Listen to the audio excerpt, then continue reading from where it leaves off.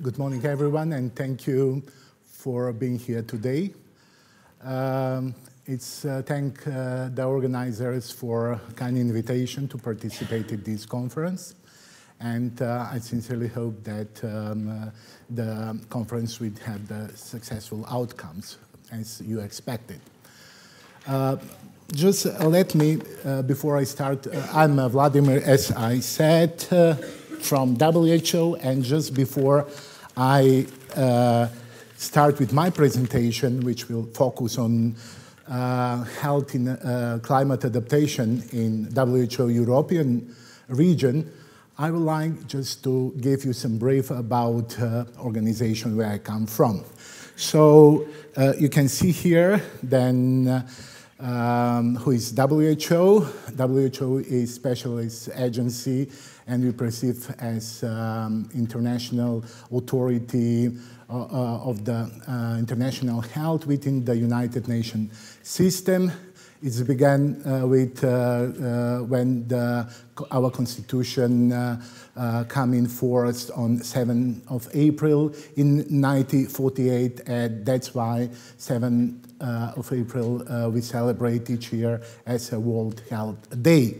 So we are around 7,000 people in 150 country offices, and we have the 6 regional office, and WHO European Regional Office is one of the 6 offices, and to be served to 53 member states. So it's more than European Union. It is European Union member state, Southeast Europe, former Soviet countries, plus Turkey, plus Israel, and with 900 million inhabitants. So our main areas of work are communicable, non-communicable diseases, health system, promotion, and emergencies. So our key functions are to providing the leadership on matters critical to health, shaping the research agenda, setting norms and standards. I will just name some of them where my office in Bonn participate is WHO air guidelines, WHO drinking water guidelines, and the recently endorsed noise guidelines from last year. Then we are articulating ethical and evidence-based policy options, providing technical support to countries, and monitoring the health situation and assessing health trends. This is our office in Bonn. It's located on 17th floor in UN building.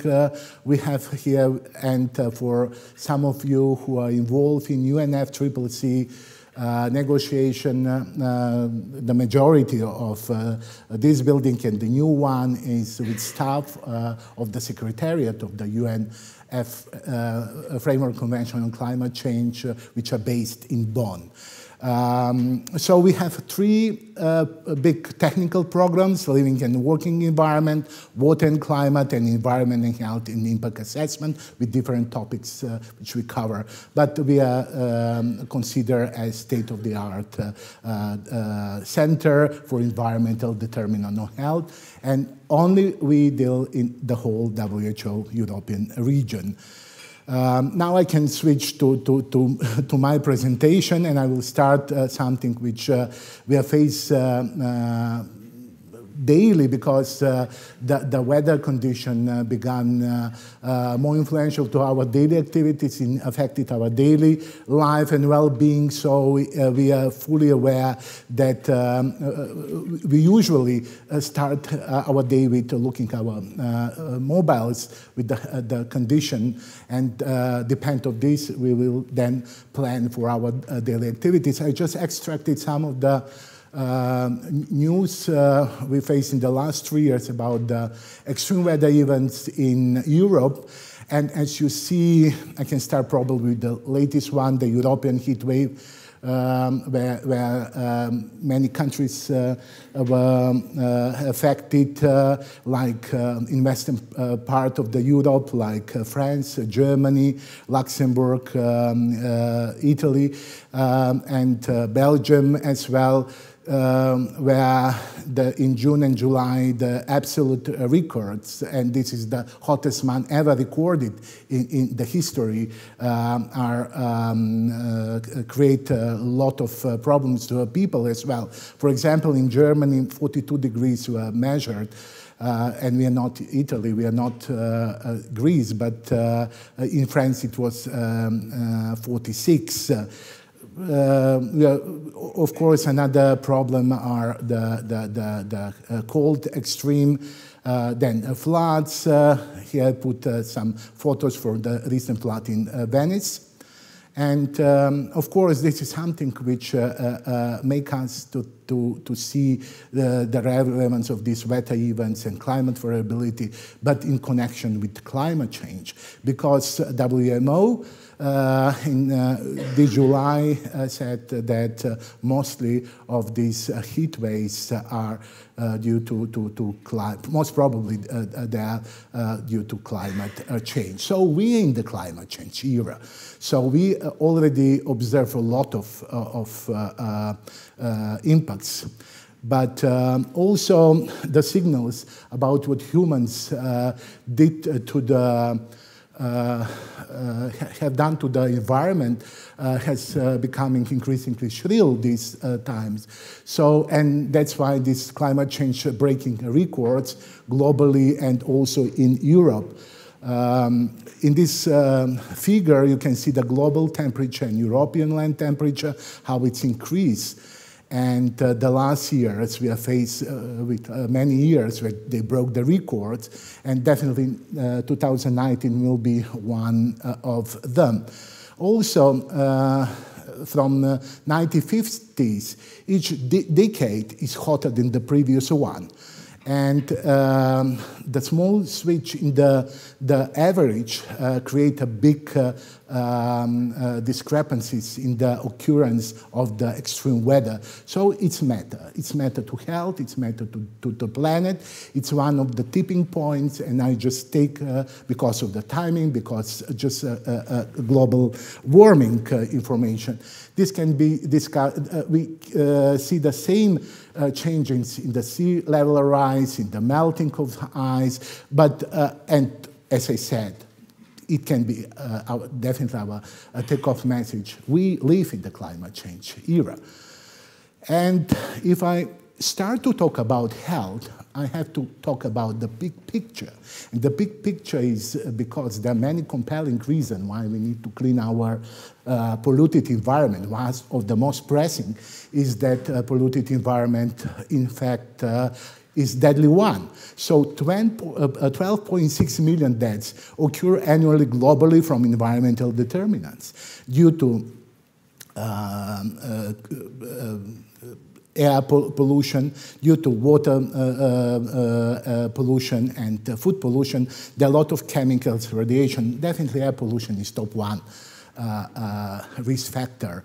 But all of them, all activities we intend to implement can be jeopardized because of climate change impacts, because this is one which will have, in coming years, will amplify all others existing problems. It will affect air quality, will affect our drinking water sources, it will affect definitely also our food production. And it is 1/4 of deaths. So 1/4 of all deaths globally is due to environmental risk factors. We are lucky in Europe. It is 1/5 of all deaths are connected with the environmental risk, and the vast majority is due to cardiovascular diseases. So there are many different figures where you can see how the climate change impact the health. And this is one we adopt and publish in our systematic literature review update in the health in Europe, which our office published in 2017. So climate and weather affects definitely, as I said, the air people breathe, the water they drink, the food they eat, and climate change affects our health and well-being in both directly via physical impacts and indirectly with flow of economic and social changes. So there are a lot of possibilities to interact, to adapt ourselves, and there are possibilities to tackle, in fact, these impacts. And this is the some of the role of WHO. This is the role of Ministry of Health, together with all other agencies and sectors who deal, because health, it's not belong only to health system, it's joint responsibility. Just let me to play something. This is the circle size proportional to greenhouse gas emission in tons published in the last IPCC report. So according to United Nations Framework Convention on Climate Change, there are 5 sectors who contribute to the greenhouse gas emission, and this is the energy, transport, building, industry, and agriculture. And let's ask to play and put, for example, to connect this 12.6 that with these sources. And according to the projection, this changing and projection by 2050, the total greenhouse gas emission will be doubled in the Earth, in our planet. So the question is, should we allow to have 24 million deaths, or we have to take action now? And definitely WHO will try to do to put very high on its agenda, and we did it together with our ministers of health as our national partners to find the mechanism and to see how it will not to allow this to happen. And we are today, 2020. I extract some indicators from the last Lancet countdown tracking progress on climate change, which was published last week. So, and they're connected on adaptation, but with relevance to Europe. So there are more and more vulnerable people who are subject to a heat wave in 2018, then 2002 climatological baseline.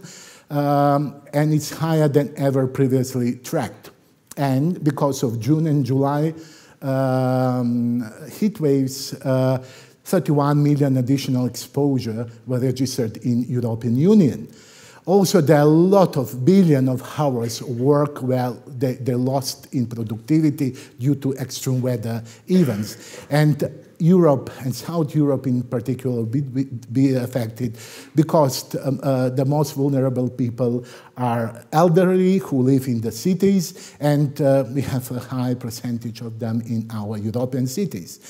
And the data from this report for all major crops show that increase in temperature have reduced the global crop yield potential.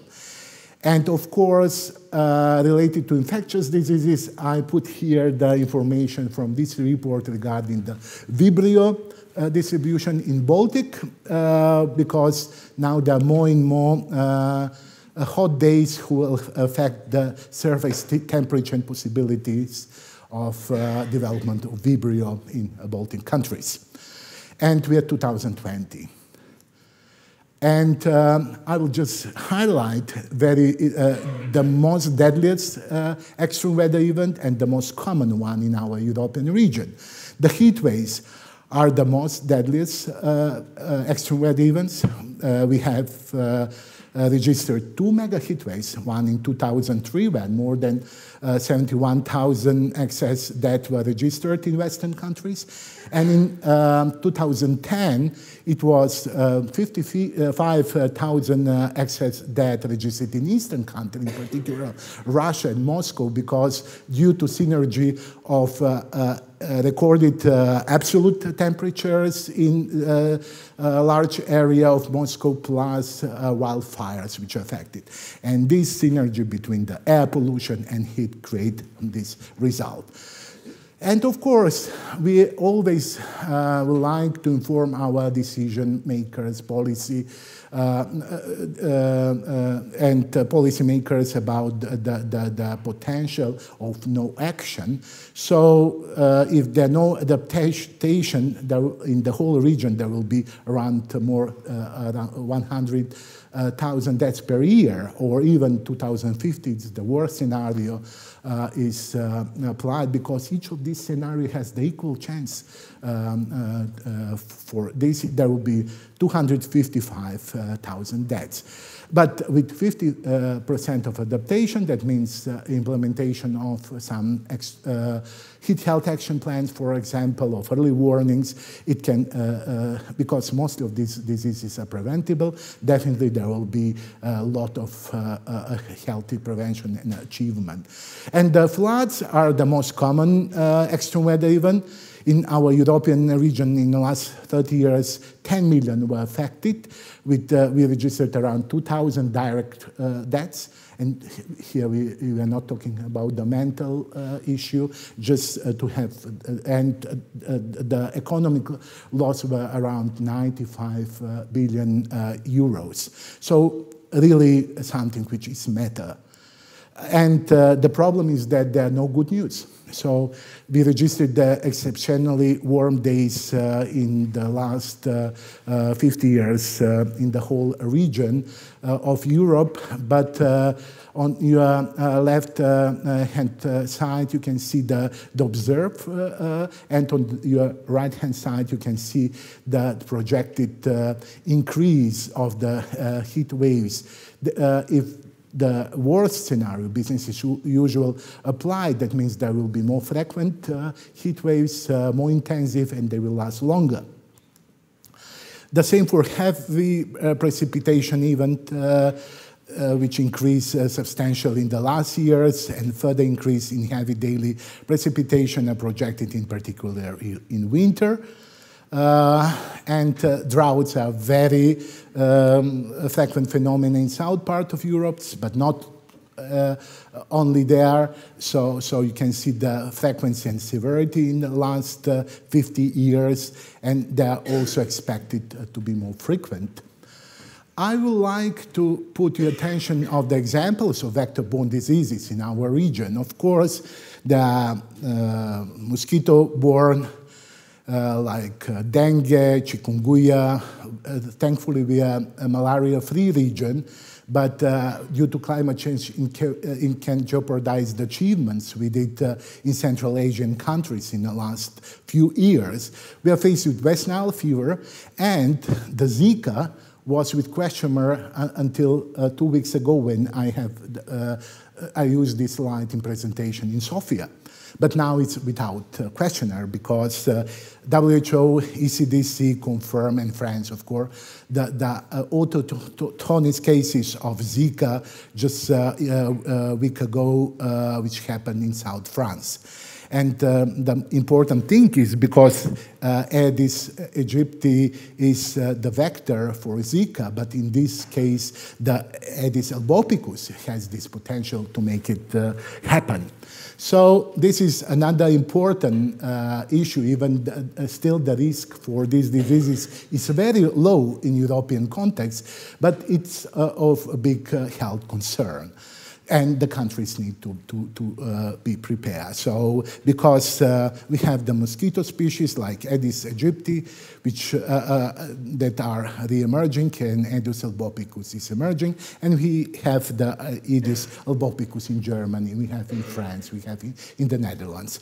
So this is something which we expect that can be. And if we go to scale down from global to European context, you can see that everybody will affect it, not with the same intensity, but, and of course the country has different adaptive capacity, and probably, and I'm sure that Ireland is one of the countries with high level of adaptive capacity, but we should be aware for these incoming years. So this is extrapolation from the IPCC report, And you see that in Northern and Western Europe, there will be observed and projected hot days increase, then projected increase in precipitation, then extension in seasonal activity of pest and plant diseases, and a vector from south can move for diseases. But then we scale down to the cities, because cities are engines of the economic growth, and they are responsible for 85% of global GDP in 2015, but also on around 70, ranked between 71 and 76 of global energy-related greenhouse gas emission.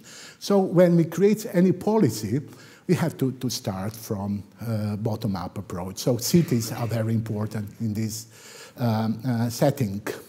And I just extract one of the tables from the Ramses project where WHO participate, where our colleagues did analysis of how the climate change will affect the cities in European Union, and you see that for the worst projection, the increase in all hazard for most European cities can apply, and flooding, Dublin is unfortunately among the 5 top affected cities. So the heat waves are projected for southeast part, but also Stockholm is there. And droughts definitely will affect the southeast part of Europe.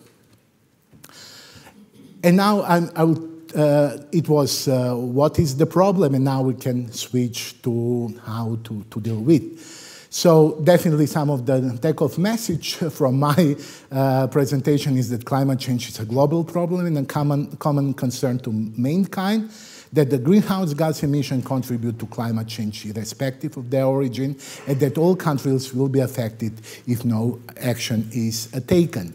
So that's a need for a global approach to climate change, and a global agreement is needed. So that's why the United Nations Framework Convention of Climate Change is this instrument, which aims to stabilization of greenhouse gas concentration in the atmosphere at a level that will prevent dangerous anthropogenetic interference with the climate system. The ratification was enforced in 1994, and this is now the legal binding instrument for all 195 parties of this convention. And according to this convention, there are 2 broad responses. This is the mitigation. In this community, it means action taken to cut net emission of greenhouse gases, to reduce climate change, and to preserve and enhance GHG sinks and reservoirs. And adaptation, the actions taken to help cope with changing climate conditions and impacts, which is very familiar to the health system, because we have primary prevention on this. So, and one of the several ongoing track of the convention is Paris Agreement. So there are several others, but Paris Agreement is one of the biggest achievement of this generation, because it sets ambitious limits to warming, aim for 1.5 degrees and less than 2 degrees. Unfortunately, it's almost impossible to achieve, because as you see, we are now in the 1 degrees, and we are 2019, and Canada is 3 degrees, our Arctic is 2 degrees up to this level. So we have to take a lot of action now or in the coming decade. Each obliged countries to make national determined contribution, or to make the commitments to cut the greenhouse gas emission. And the European Union is a lead in this process. And also commits to mobilize 100 billion per year in climate financing, and it's developed the Green Climate Fund, which is based in Seoul, in Korea, which help countries which are on the first line, predominantly the small island development states, but also countries in Africa and Asia, to develop the adaptive and mitigate the result.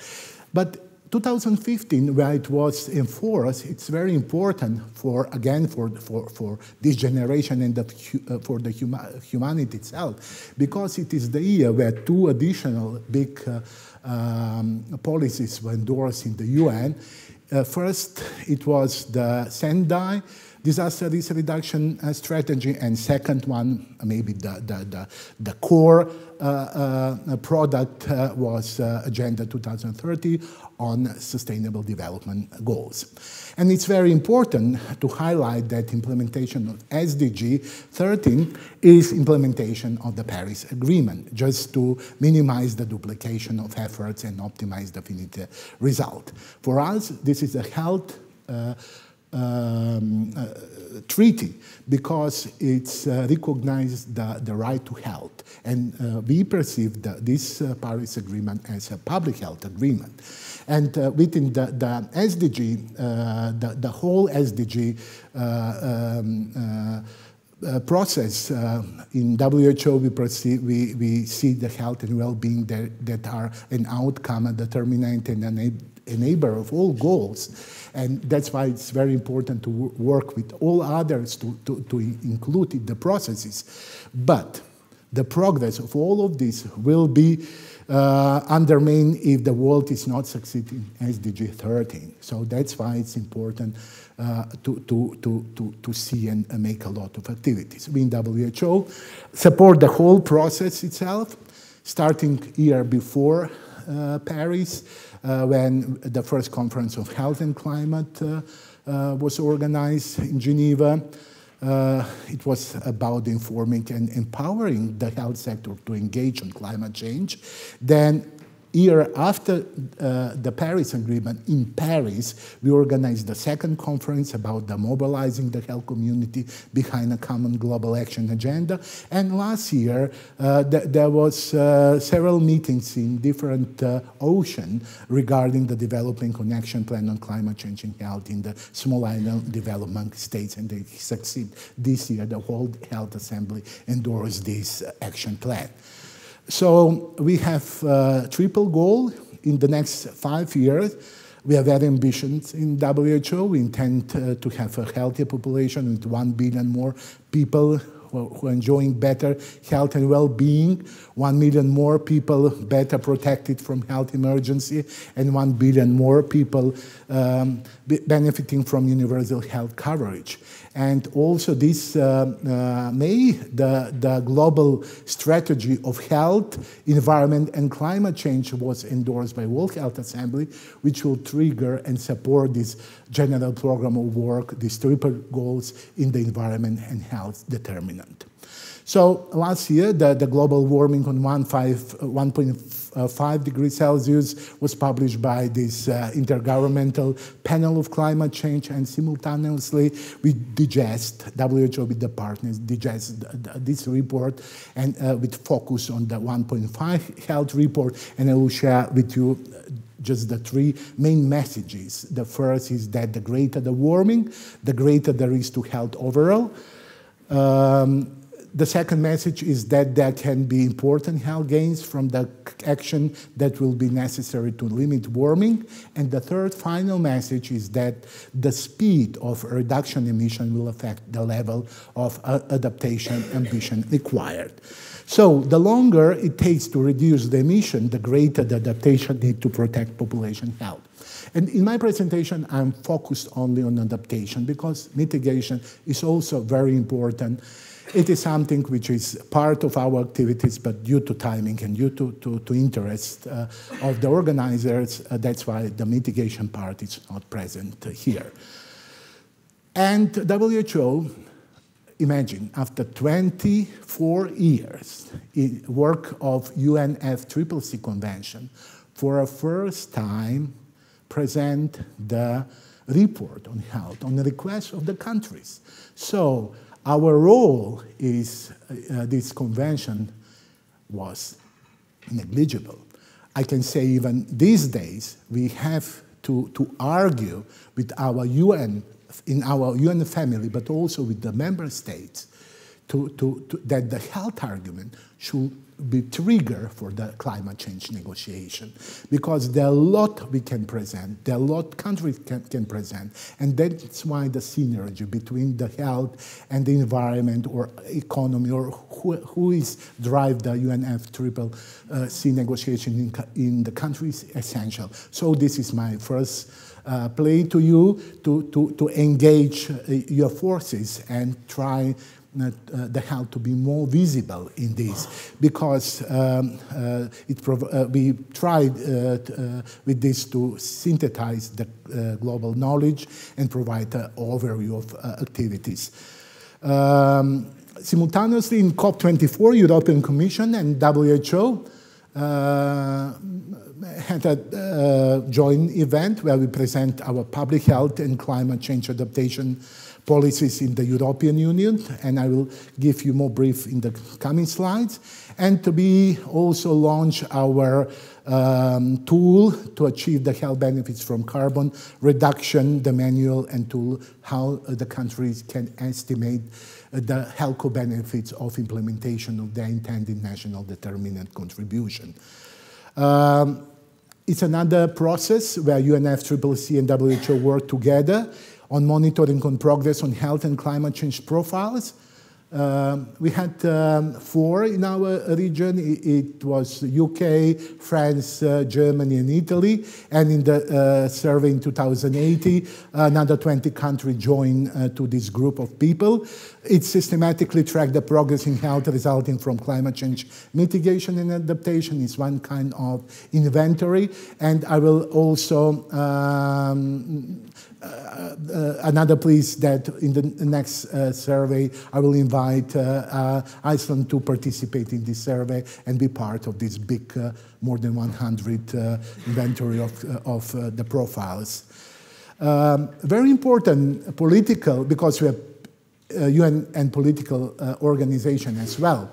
So we have our specific environment and health process in Europe. It started 30 years ago with Frankfurt Conference, and the last was in Ostrava. But you see that since 1989, the climate change problem was recognized.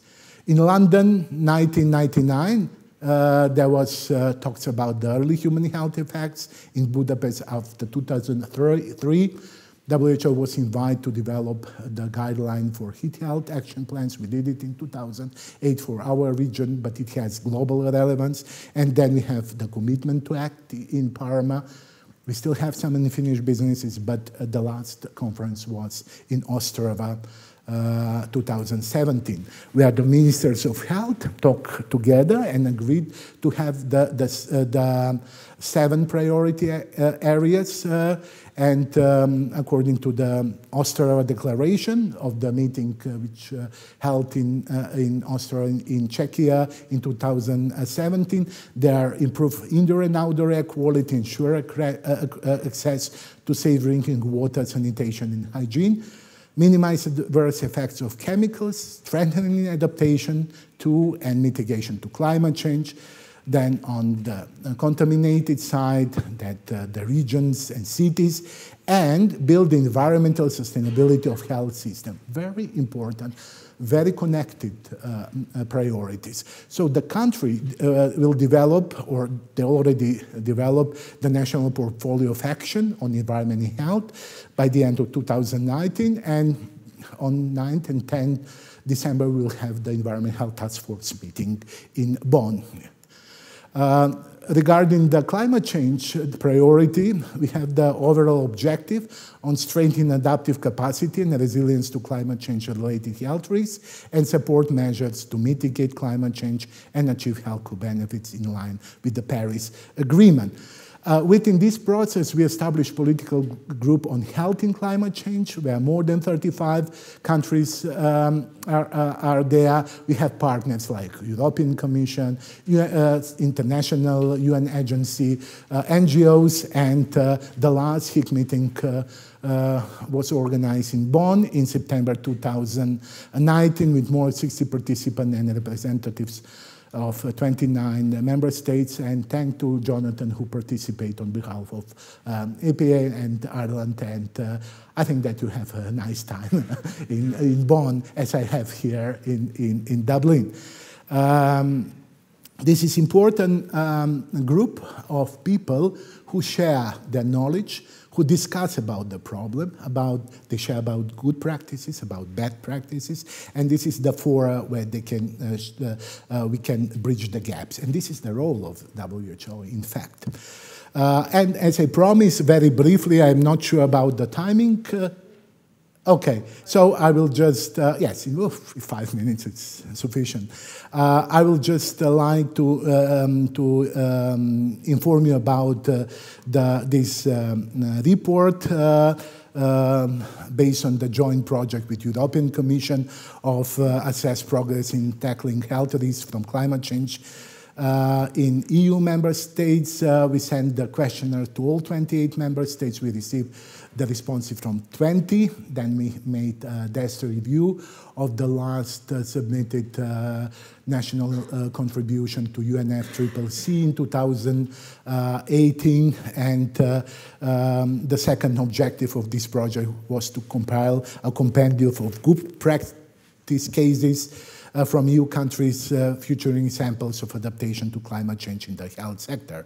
So, as I said, from these 20 member states, in this figure, I can say that the government mechanism, strengthening public health capacity in health system, and health vulnerability and impact assessment are well developed. Most of the country did the health vulnerability and impact assessment. Almost all countries have the government mechanism where the health is present in the climate change negotiation. But still the level of awareness of relevance on health effects in the health sector is not, it's only in 65% of the responding country.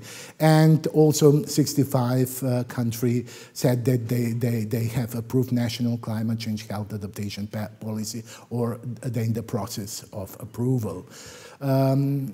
So this is something, this publication, this report is available in our WHO website. So I will, if you're interested, you can download and see in details the responses from the countries. But also I will recommend to you to see the good practices in health adaptation from 5 major areas on heat health action planning and implementation, where Austria, Belgium, Croatia, Germany, Lithuania, Slovenia, and Sweden send their case studies. Then on UV radiation and sun protection, which is indirectly, not directly in climate change, but because of the more heat waves, the possibilities of UV radiation, in particular in northern country, will increase the risk for the humans. Then on strengthening the surveillance on vector and other infectious diseases, the case studies from Belgium and Germany, building capacity of doctors from Germany, case study and communication and coordination from Italy and Sweden. The conclusion from this report can be summarized in several points. The health sector is responsible for protecting health from climate risks, but other sectorial policy too. So there should be synergism in the acting, because there are many limited human capacity everywhere. So that's why we should work together. The health sector needs to engage in sectorial governments and development of sectorial policies by providing public health argument. The countries, regions, and cities to develop plans to build resilience in the adaptive to climate change, taking population health into account, impact assessment in relation to the effectiveness of adaptation measure. Comprehensive approach should be adopted, the capacity of health workforce should be developed to address climate health risks, and finance for health system resilience to climate change should be scaled up. This was as part of update of the EU adaptation policy. You know, from 2030. There was a process of updating of this policy, but the decision will be come for the new European Parliament in 2020, and this report is part of this bigger portfolio. Also, WHO support the work of Board of Advisory, who developed the opinion to the European Parliament on climate change and health. So we participate in their last two meetings, and European Commission is definitely our main partner in communication together with ECDC, EEA, and we try to work all together. So instead of a takeoff message, I will just plea for something else, for advocacy. So I will ask you to think about future generation, because probably 1.5 report was last call from science to politicians to take an action. We need to take action now, because we would like to achieve the sustainable development, but it goes hand by hand with the achievement in climate change action, to decrease, to look for two world decrease.